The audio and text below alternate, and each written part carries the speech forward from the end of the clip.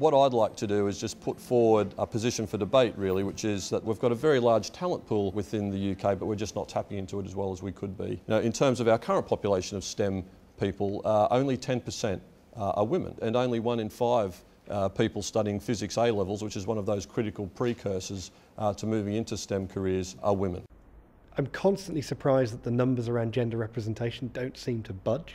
It's such an important issue, and if you look at so much of the research, there are many, many root causes. What I would like to do is just share a couple of different stories with you about some of the challenges I think we face in order to get there. So I went to an event at a great girls' school, and I overheard a young woman talking to her mother and said, "Oh, I'd like to go and chat to BP."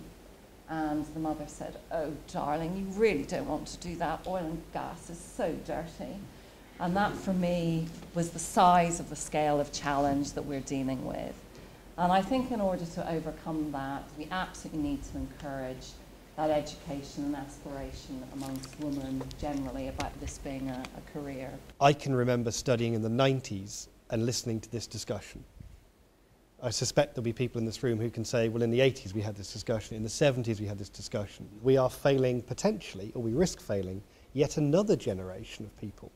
When you start telling a story about, well, this is actually what engineering is, it doesn't necessarily mean that you get in blue overalls and covered in grease. The diversity that sits behind engineering careers is absolutely massive, and once you start telling that story to young people, it's very compelling. But we really need to find better ways of getting that story across. How do we talk to that generation of female students in a way that's not condescending and patronising, but equally isn't stuffy and dull? I spoke to a friend of mine who runs resourcing in a major pharmaceutical firm, and they've actually done a great job of encouraging strong women into research and development.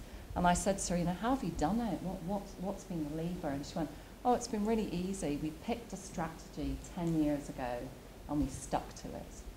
And that, I think, is a really important lesson for all of us in this room and for UK PLC more generally. Because I think we have so many initiatives which chop and change, and actually I think we need to get quite focused on a particular approach and stick with that.